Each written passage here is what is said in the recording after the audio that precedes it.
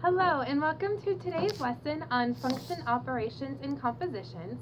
This is going to be part one of two videos that cover the topics under standard 2.1b and 2.1c, and then that study island lesson that's called function operations and compositions. So before you go and work on those topics, you're going to want to make sure that you look at both parts of these videos. Then so in this first video, we're going to be talking about adding and subtracting and multiplying functions. And as we're going through that, make sure that you're taking notes. And if I go too fast, just pause and rewind so you can get caught back up. And you can even pause at the beginning of a question, work the problem out, and then see if you get the same answer as I do. And that way you can get a gauge of how well you're doing. So I'm so glad that you're here, and let's go ahead and look at some problems. Hey, remember that these f of x and g of x, these are just the names, okay? That doesn't have anything to do with multiplication in this instance. And here they're asking us to add that function named f to that function named g. And then after here, it's just giving us it's telling us about the domain. It's telling us that x can never equal 9 or 6 because that'll make this denominator 0. And this denominator here can never equal 9 because it'll make that denominator equal 0. So we can't have these in our domain. So that's all this extra stuff afterwards means. So we're just going to have to add these two fractions. And so remember, when you're adding fractions, you're going to need common denominators. So I'm writing down the f of x function. And I'm going to add that to the g of x function. And right off the bat, I see they do not have common denominators, so I'm going to have to create those. And to do that, I'm going to factor my first denominator here. And that's going to factor to x plus 9 and x minus 6. And if you need help to review on factoring, then you're going to want to look at my Algebra 1 video on Standard 1.2c called Factoring Polynomials. So now I'm looking, and this denominator has an x plus 9 and an x minus 6. This one has an x plus 9, but it's missing that x minus 6 part. So that means in order to add that in, I'm going to have to multiply the top and the bottom by x minus 6.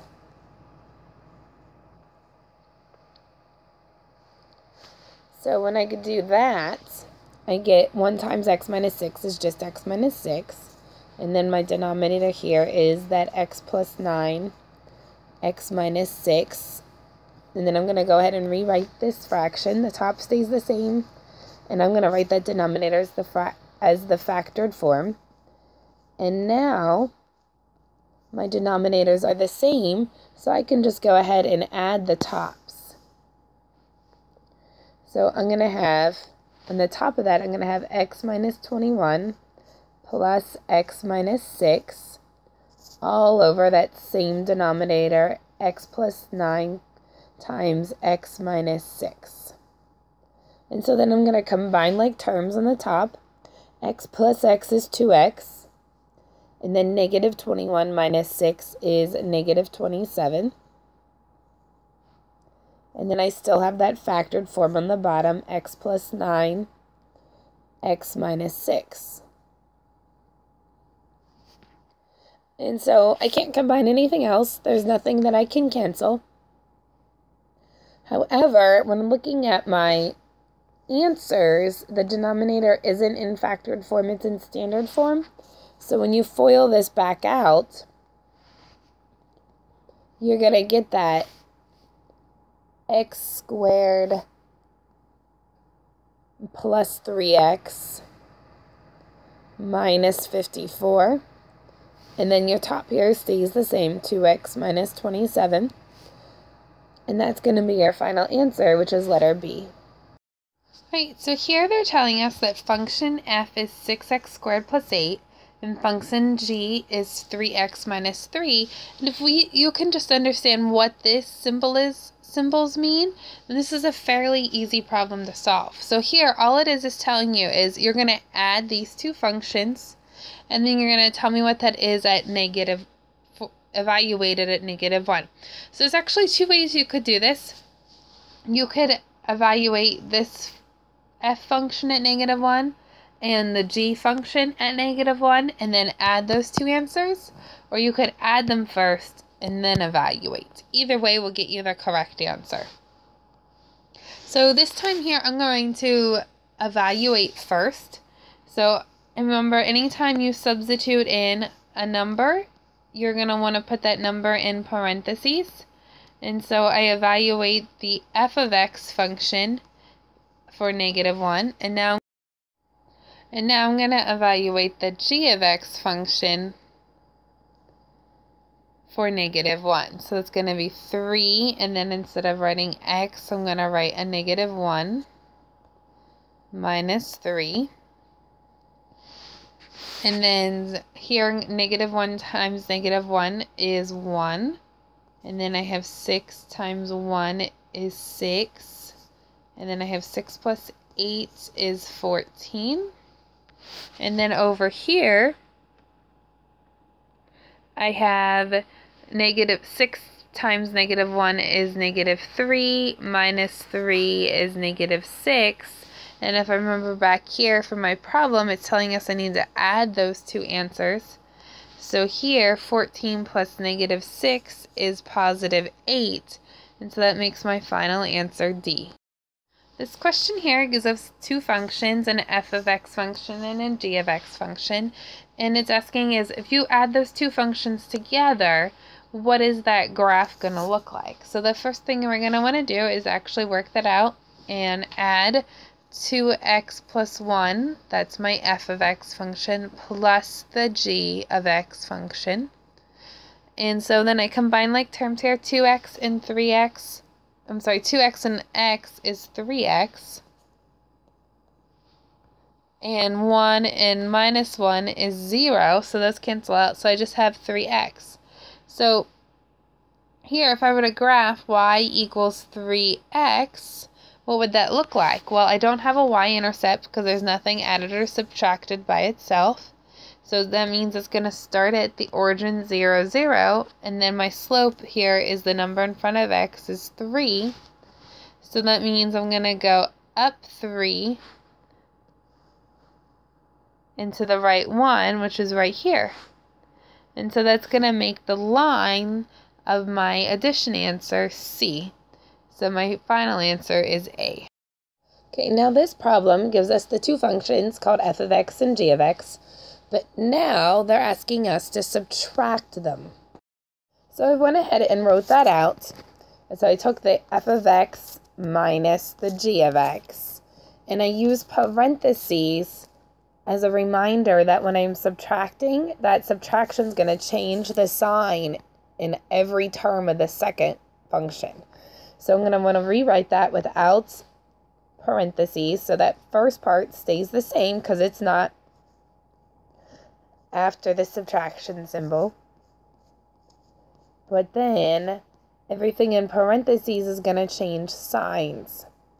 So now it's a plus 2x squared, a minus 3x, and a plus 1. And now I just combine like terms once I have the parentheses. So there's only one x to the 5th, so that's I'm just gonna write 6x to the 5th. Okay, and then I have x to the 4th and an x to the 4th here. 7 minus 3 is 4, so it's a plus 4x to the 4th. And then my next term down is x to the 2nd. I have a 7x to the 2nd and a 2x to the 7th. So when I add those, I get a 9x to the 2nd. Okay, next I have a 3x and a minus 3x. Well, those just cancel, so I don't write anything because they equal to 0. And then I just have this plus 1 left over that I'm going to write at the end. And that's my final answer. I don't have anything left to combine or simplify, so my final answer is B. Okay, so once again, it's telling me that I have a function f of x and another one called g of x, and it wants me to subtract them and then evaluate at -2. So remember, I just need to know what this symbolism means, and it's fairly easy. So you can evaluate first and then subtract, or subtract and then evaluate. I'm going to go ahead and evaluate first. So I'm going to have 3 times -2 cubed plus 19. And then g of x is -2 minus 2. So I'm going to go ahead and simplify this. -2 cubed is -8.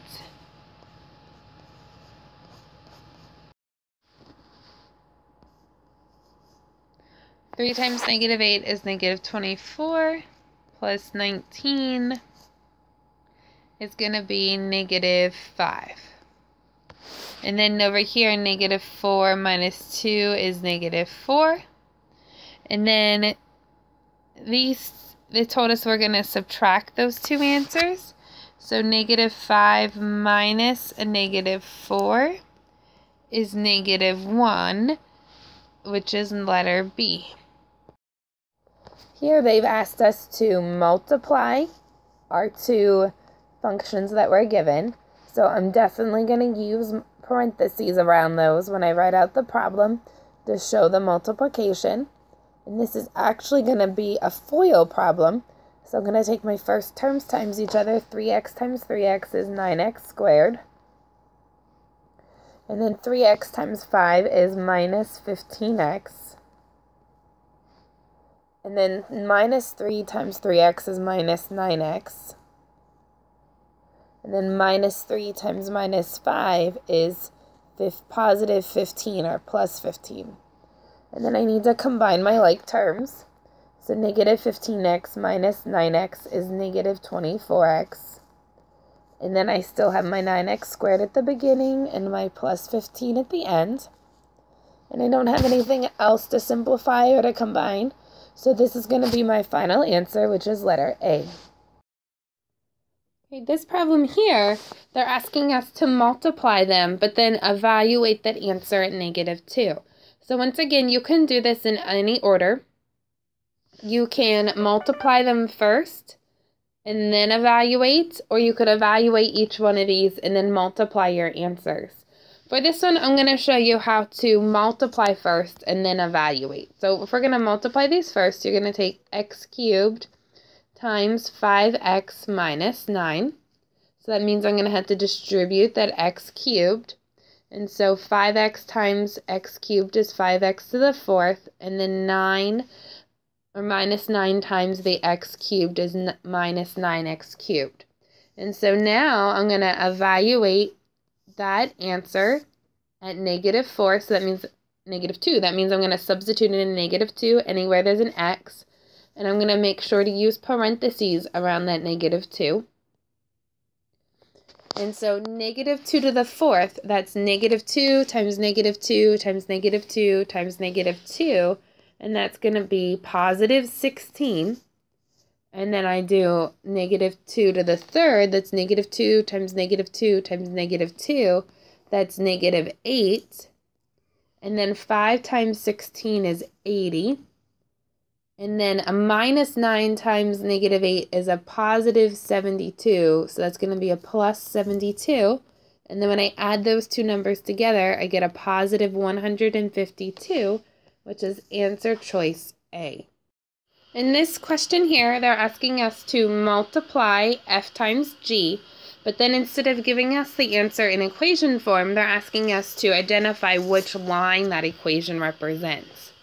So here we're going to take 4 times x plus 1/4 as our first step is actually multiplying those two functions. I'm going to have to distribute that 4. 4 times x is 4x, and then 4 times 1/4 is 1. So now I'm looking for which graph over here represents this function 4x plus 1. Well, remember that this number here by itself, that is the y-intercept number. And then this number in front of x is your slope number, so rise over run. So first I'm going to look for which graph intercepts the y-axis at positive 1. Well, there's only one there, that's line D, but let's just double check that the slope is right just in case we made a mistake. Our slope here is 4 over 1, so that means we're going to rise up 4 and then run 1, and that is the slope of the line D, so that's definitely our answer, which is answer choice A. Thank you for joining us today, and I hope you learned something new.